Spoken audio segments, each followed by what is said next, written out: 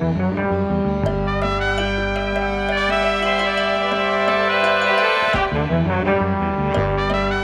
right, ladies and gentlemen, this is the world-famous Tom Dixon. He's been on the Today Show. You've seen him with Jay Leno at night.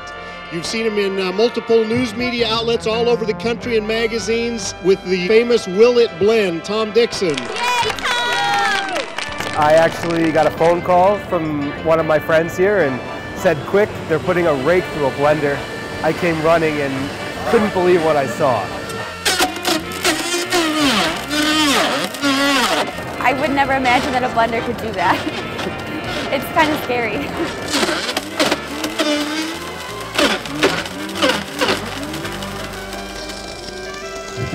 Ta-da! Well, at first I thought this was a fake, you know, there was something wrong with either the rake or the blender, and then he dumped it out and there's a pile of just sawdust on the counter.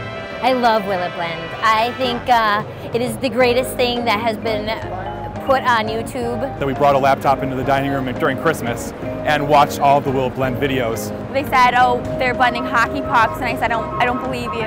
I figured I'd check it out to see what it was like, and I thought it was pretty cool the first time I saw it. My favorite Will It Blend is the one with the Barbies.